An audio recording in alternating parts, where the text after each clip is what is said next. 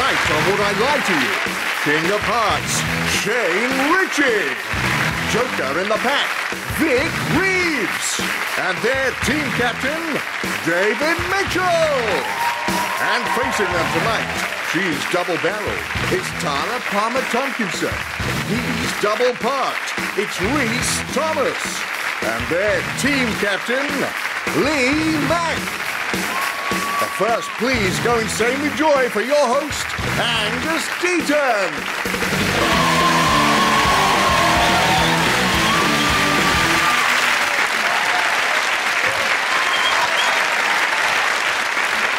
Good evening and welcome to Would I Lie to You, the show that has all the honesty of a GMTV phone-in. These days we sometimes say that lying is being economical with the truth, although being generous with the bullshit is another way of putting it. Some have built careers on being brutally honest, like Simon Cowell, for example, so likely signs that someone's telling the truth would be if they pull their trousers up to their man breasts and have their hair cut by the council.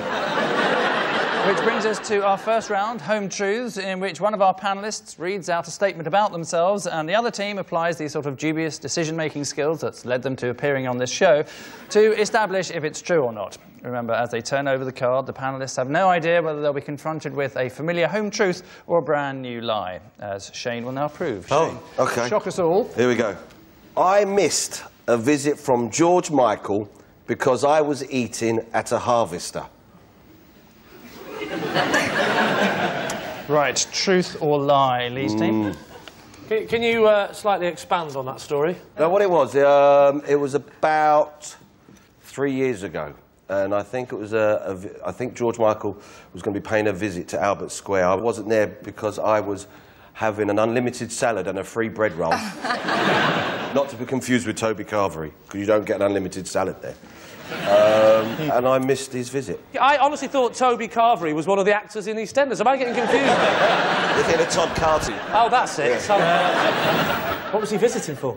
To be honest, I think he was celebrating his 40th birthday. What, by visiting Albert Square?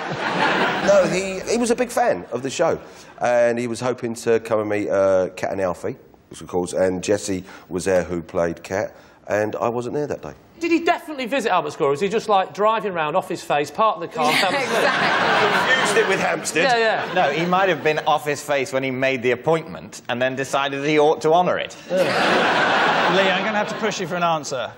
I think he's telling the truth. I can see George Michael getting a big fat spliff, go to Albert Square, him going to Harvester, and off we go. I'm actually surprised you've heard of Harvester, Tara, to be honest. I'm just pretending I know what it is. But you are the team captain, Lee, so what's your decision? I think that could be true, actually, because Shane's like, in the nicest possible way, you're like the kind of bloke that would eat at Harvester. No, that in a nice way. I would. You would. David wouldn't, would he? I have been to a harvest. Yeah. You went as an experiment. You didn't go for lunch. You sort of went... It'd be like going to the zoo for you, wouldn't it? No, I had lunch there. OK. Right. You know, sorry if that doesn't, you know, conform to your views of me as some kind of scientist Duke bastard. OK, well, what do you think, Rhys? I think it's true, actually. Yeah, we all think that's true. We'll go for true. OK, they're saying true. Shane, put us out of our misery. It is, in fact, true! Well done. Congratulations, it is true. Shane did miss a visit from George Michael because he was eating at a harvester. Last year, George Michael was found off his face on drugs, slumped in a car in Hyde Park. It's come to something when exposing yourself in a public toilet was the good old days. So our next revelation, Rhys. My bed used to belong to John Nettles. From Bergerac. From that John and Nettles. And from right. Midsummer Murder. Where did you get the bed? From John Nettles. I know, how? Did you come round to the house and say, listen, you don't know me, I actually ordered it for fun. I got lots of famous detectives' items from eBay. So I got John Nettles' bed. Yeah. I got Morse's, foot spa. I got Taggart's death certificate. Didn't get it. No, didn't get it. I know this is a lie because only yesterday I was on eBay looking for Poirot's tumble dryer and I couldn't find any detective stuff anywhere. I got him. It's because I got him. Do you sleep? You sleep in, or is it in just John Nettles' bed? Yeah, I think this one dated from about 1987 when he was in Jersey. Right. So is this a prop bed? So it's not John Nettles' bed? No, no. It's Bergerac's bed. Yes, Bergerac's bed. So it's slightly wrong. Nettles has never spent a night He's getting in out it. of it now, Right, David, I'm going to have to push you for an answer. It's a lie. It's a lie. They're saying it's a lie. Rhys? It is a lie. Yes, it's a lie. Rhys's bed did not once belong to Bergerac star John Nettles, although his bed has lots in common with Bergerac. It's wooden, it sags in the middle, and no sooner have you got into it than you start to drop off. So our next revelation. Vic, reveal all, if you would. Oh, yes, of course I can. I have patented a device that stops cats jumping on your lap. What kind of device? It's a... Well, what it is... it's a spring which you attach to your John Dory with a platform on it. And if cats jump on it, then they immediately spring off. So, for instance, if you're watching TV, listening to the radio, and you don't want a cat on your lap, which is quite often the case, the platform springs it straight off. How do you patent something? So if I want to go about patenting something I've made... You write... Yeah. You send a letter in blood to the Queen. So what did And when you it call gets it? a stamp sent back by the winged messenger, you know you're patented. What's the name of the product? Yeah. That's actually got a name, to be honest. Is it name Well, then how pending? can you patent it? You don't need to. It's just said the thing that throws cats off your lap. And when the Queen heard about it, she was on it like a shot. That's On the device or on the... Does it come in a box? Well, it actually hasn't been... To be honest, it hasn't. It's not out yet. I sent it off, it hasn't been patented. Oh, so the bit where you said you patented it. Patented, yes, but pat pending. Oh, it's pending. Okay. I've got a lot of things that are pat pending. My eel tube, for instance. What's an eel tube? Well, an eel tube is... So it's basically it's a cardboard tube like that you can... So you put the eel down one end, and the amazing thing is... Yeah. It comes out the other end. Brilliant. And that's the brilliant part. Right. Is that Pat pending? Pat hasn't replied yet. OK, what are you veering towards? What do you think, Tara? I'm going to just say whatever you say. Oh, OK. Take all your clothes off. Well, I think it's a lie. I think it's a lie. It's a lie, do you think? What do you think, Rhys? Terrible lie. Terrible. OK, Not they're even saying an it's attempt not just at a lie, but it's a terrible lie. Yes. Tell us immediately. It's a lie. It is a terrible lie. Vic has never patented a device that stops cats jumping on your lap. In fact, there already is a patented device to stop cats jumping on your lap. It's called a dog. And so, with all the serenity of a beached whale, we move on to round 2, the Ring of Truth, in which I liberally throw out top-drawer celebrity trivia for the panellists to declare if the fact has the whiff of truth or the grim odour of falsehood. Lee's team, some Blue Peter action for you. Think of rabbits and most people think of carrots. Think of carrots and most people think of food. Until now, because for one group of children from West Hampstead in London, the common carrot, not to mention the plain old parsnip, has found a new use. And what a turnip for the books it is!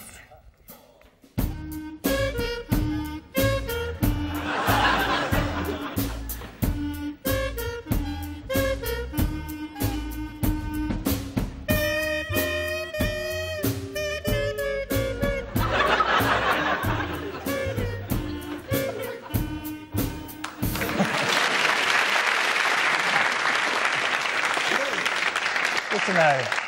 Yes, a hark back to the great recorder shortage of 1996. To the days when we made our own entertainment, and it was shite. Incidentally, any viewers wondering about the name of that vegetable, it was Katie Hill. So unfair, she's delightful. So here's the fascinating fact then for Lee and co.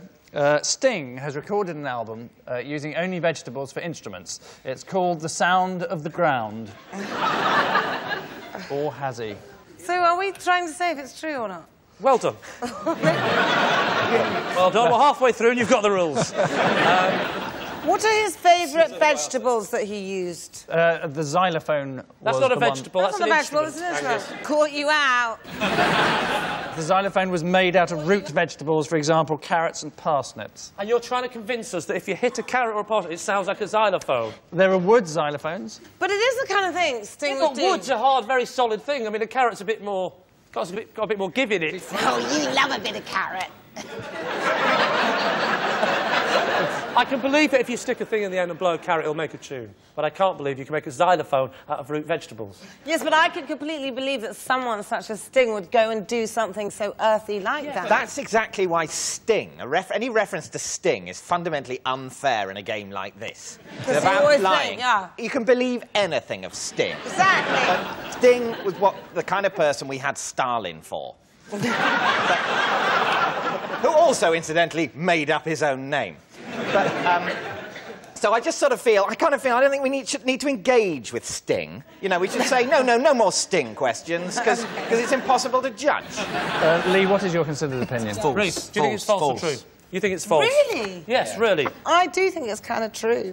One true, one false. Which way are you going to go? OK, I'm going to say that's true. He's saying it's true, and it is indeed a lie. Yes, it's a lie. Sting has never recorded an album using only vegetables, but he has released an album that he claimed was songs that were from the 16th century. These included Standeth Not So Close to Me and Message in a Flagon. So, to David's team, who have this to ponder, Al Gore can hypnotise chickens. Is this gospel or garbage? Well, I imagine hypnotising chickens is quite easy, as hypnotising animals goes. Because the chickens are quite stupid. You can probably get them transfixed on something dangly, shiny bit of metal quite easily. And who's to say whether they're really hypnotised? Actually, they look quite vacant, even when they're, you know, totally... I mean, in a way, how much can you say that a chicken is ever in full possession of its faculties? Rare. Well, at what point would Al Gore, who at one point was on the verge of becoming a world leader, would sit down and go, hey, honey, guess what I can do? I can hypnotise chickens. How'd you find that out? Well, it'd be a bit of fun for him on a weekend. You can hypnotise chickens. I've done it, and I've hypnotised cattle as well, with chalk. With draw chalk? A line in front of them, draw a line down, they follow it, and they get mesmerised. Their eyes follow it, and they don't know where to go, so they stay there looking at it. Is that hypnotising or confusing the fuck out of them? Of course it is. He comes from a place where people, you know, spend their lives hypnotising chickens. David, which way are you tending? I think it's true.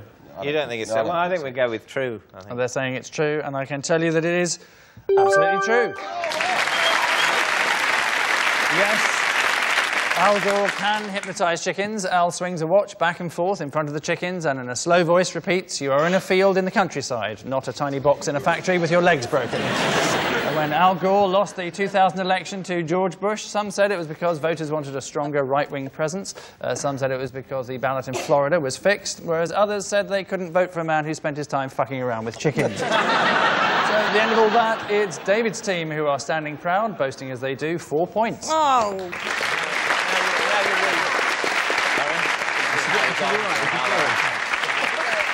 And so to our next round, This Is My, which, like Paris Hilton's jail time, is barely a sentence.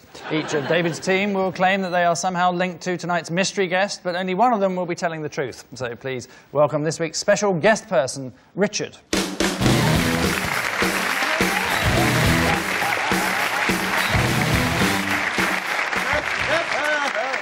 So, Shane, what's Richard to you? Richard's he's my cousin, and he lives down in Cornwall, and this is the first time he's been out of Cornwall. So there we are. Vic, perhaps you'd like to tell us how you know Richard?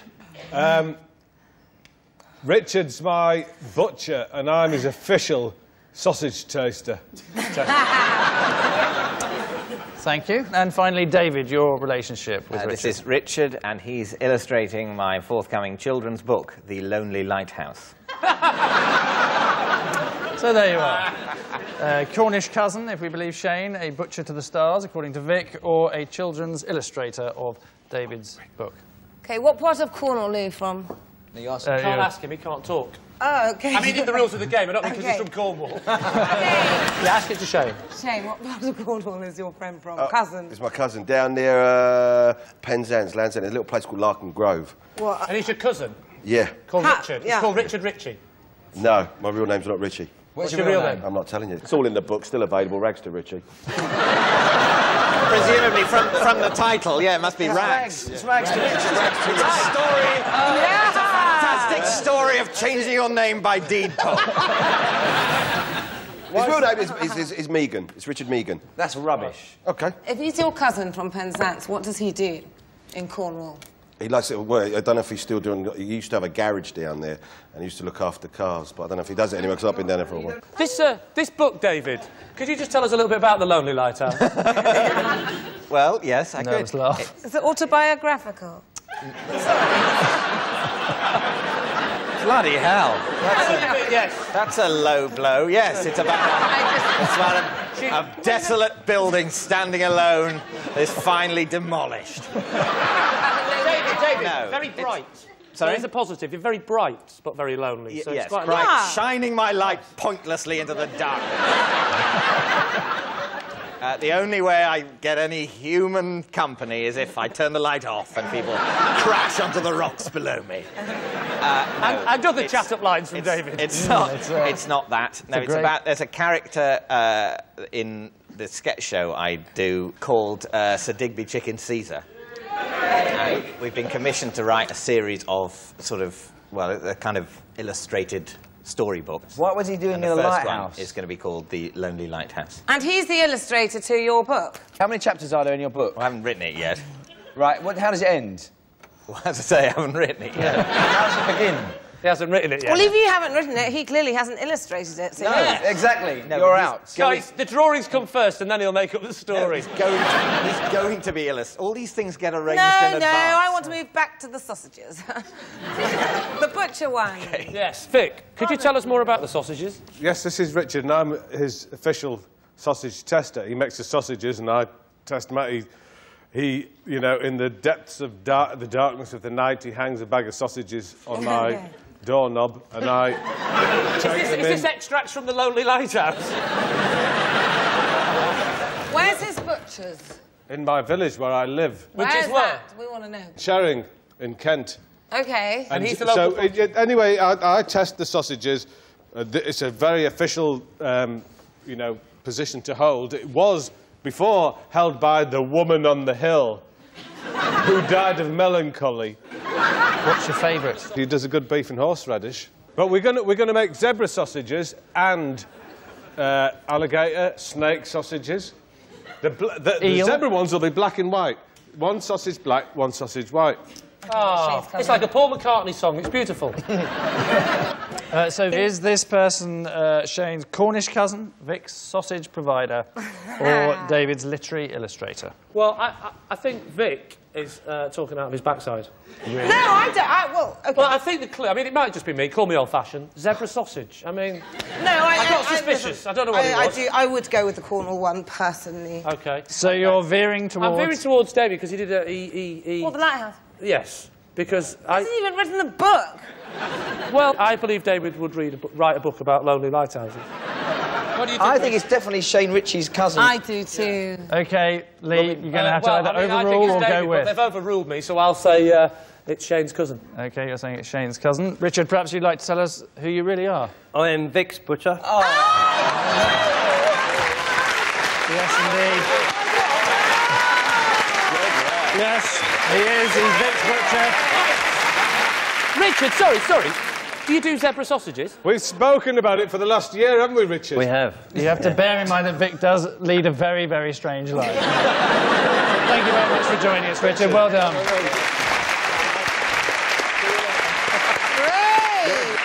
Yes, Vic and Richard together make the best sausages in Kent. One of Vic's duties is to trim off the nasty gristle, veins and cartilage and ensure that they all go into the sausages. Many people get on well with their sausage tasters. Elton John married his. So, at the end of that round, a quick check on the score shows Lee's team are starting to look distinctly inadequate, behind as they are 5-2.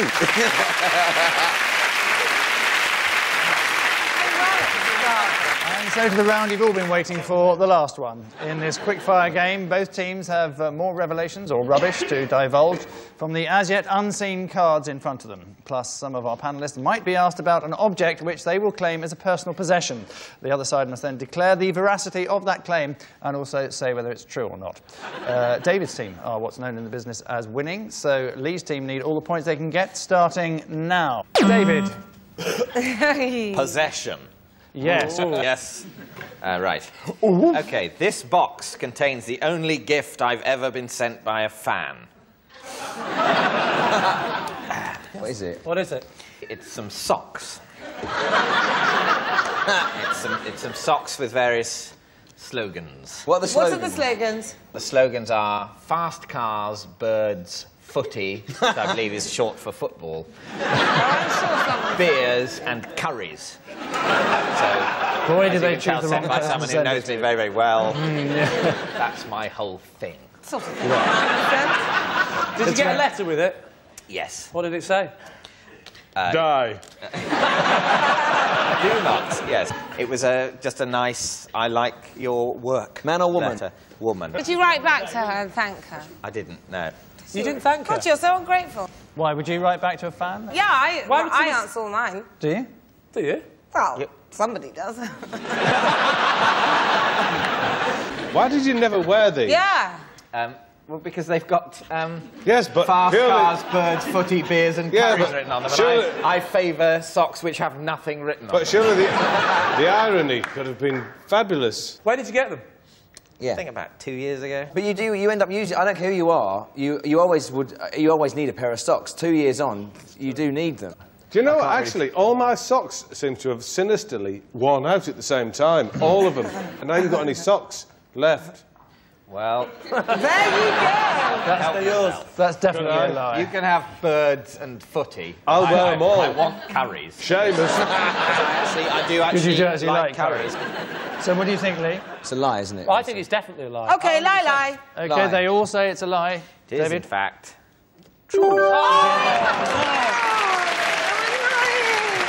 Yes, it's true. Those socks are the only gift David has ever been sent by a fan. When women threw knickers at Tom Jones, he'd wipe the sweat from his chest and throw them back. David, however, booked a walking holiday in the Cotswolds. Next. Tara. What? Okay, I'm... Yeah, are you there? Yep, sorry Good. about that. Okay, yeah. And cue Tara. I have been shopping in Sainsbury's wearing nothing but a trench coat. I think that's true. Yeah. You just wanted See to that be long rude. pause after she said it when we all went? Why did you do this thing? Because it was just like a joke with a friend. It was just a silly girl thing we just decided to do about 10 Did you years have any ago. shoes on? Yeah. I mean, I had a trench coat on. It's not, like, completely offensive. I wasn't going out like Jodie Marsh. Of course not, no. Is that rude? I mean, quite frankly, half the time I go down to the local place in my pyjamas and just buy something, so I can't really see the big deal. You go to the shop in your pyjamas? Yeah. Don't say it like it's normal. I did it actually today. I put a coat on over the me nightie and go down the shop. Oh, yeah. It's getting worse. You wear a nightie. I do actually, yeah. This is all fascinating. We think this is true. David, do you believe? Yeah, Tara? this is true, Okay. yes. It's true. Obviously. Next. Lee. I once had a full body search at Miami Airport after making a joke about Ronald Reagan. Firstly, what was the joke? Well, I think joke's an exaggeration. It was more of a comment. Oh, what did you say? Yeah. I said, I think he's a bit of a warmongerer, and instead of searching me, you should search your own country for more nuclear weapons than Reagan's admitting to. Now, I'd like to point out that I was very drunk after a long flight and thought that would arouse at least a tickly smile from the big, butch, moustached, rubber-gloved lunatic that stood afore me. But no. How long's the flight? Sorry? How long's the flight? Oh, now, you talk to a man who'd had 2 bottles of scotch. I would say we stopped, actually, halfway. 2 minutes. Halfway. Halfway at the Ascension Islands, because I actually stopped. I stopped, when I say halfway, I was on a round-the-world trip. Oh. So where were you flying from? Where were you flying I was flying from Moscow to Miami. I stopped half. This is true. I stopped halfway in London. I'm saying roughly halfway. After about 4 or 5 hours, I stopped in London. I was doing a short round-the-world trip for about... Short trip round the world? I mean interplanetary traveller. It's all relative. If you go from Moscow to Miami and you're going around the world, relatively, you went Moscow, it's a short London, trip. London, Miami. It's shorter than going around the world. That's the whole trip. It's part of going round the world. It is. Many people's round-the-world trip is, well, yeah, literally, I went London to London. I was never going. Just went round the world. Sat there watching movies. I went from Moscow to London. And then London, Miami. We refuelled, and then I went from London to Miami. To Miami, yes. At which point, I drunk lots of scotch, got off my face, got off the plane at Miami, and a big, butch, mustachioed American stuck his fingers up my rectum. Now, which part of that story doesn't sound convincing?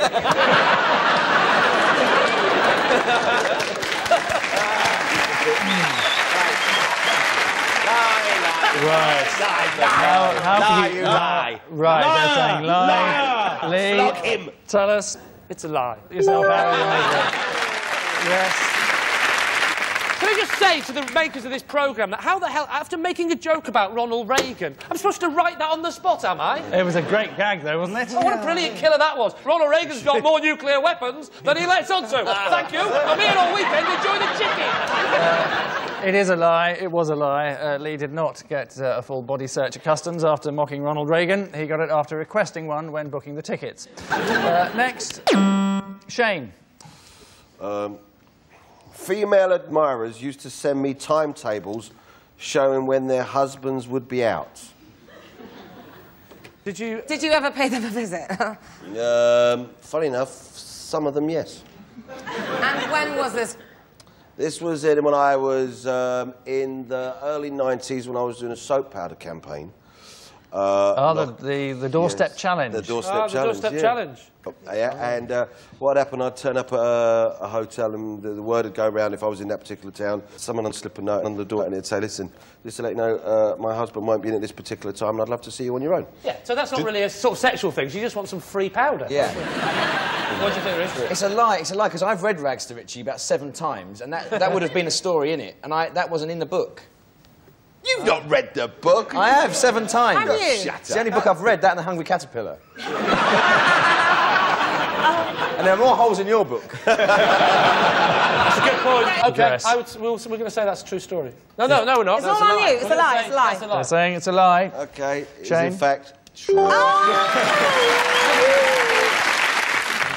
It's true. Shane did receive timetables from admirers telling him when their husbands would be out. It worked like clockwork. 7:01, arrive at the house. 7:03, begin sex. 7:04, post-coital cigarette.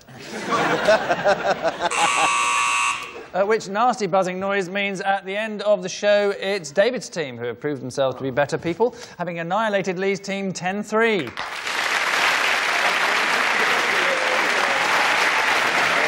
And we leave you with the results of a recent survey which shows that journalists are the profession that tells most lies. This teaches us 2 things. Firstly, not to believe everything you read in the paper. And secondly, that estate agents must have even lied on that survey. Good night.